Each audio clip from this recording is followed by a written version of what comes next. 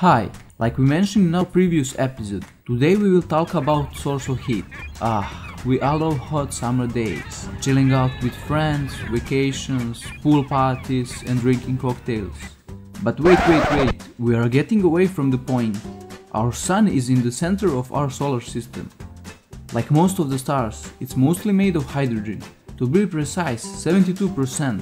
26% of its mass goes to helium, and the remaining 2% goes to 7 other elements: oxygen, carbon, neon, nitrogen, magnesium, iron and silicon.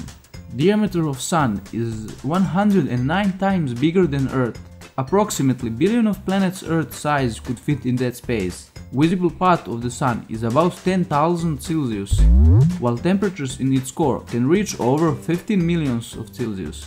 Core is place where the nuclear fusion is happening. The amount of energy produced in 1 second is equal to 100 billion megaton nuclear explosions. And that is happening every second, every day, of the year, over the last 4.6 billion years. It will continue for another 5 billion years, until it burns away remaining hydrogen reserves.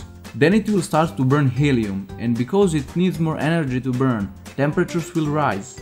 That will lead to expansion of Sun to about 250 times bigger than original. It will stay expanded for billion years, until it burns away helium too. And then nuclear fusion stops. Star will start to shrink, and eventually explode, leaving huge clouds of dust and gases. Core will become white dwarf.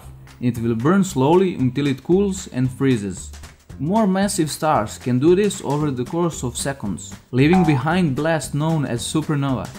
On the other hand, biggest stars cannot escape their own gravity, and they become black holes. For more details about this phenomenon, watch our previous video. We hope that until our sun dies, we will survive on our planet and find a way to migrate to another solar system with younger sun. At this moment it is impossible, because nearest planet that could sustain life is 4.2 light years away from Earth. And here is the explanation for light year. Light year is distance that light travels in 1 year. It needs to be said that light year is value for distance and not for time. For precise calculations, light years is equal to 3 times 10 to the power of 8 meters in second. And because there is 31,536 seconds in 1 year, we can use this formula: S equals V times T to calculate approximately light year distance. 9.5 thousand billion kilometers.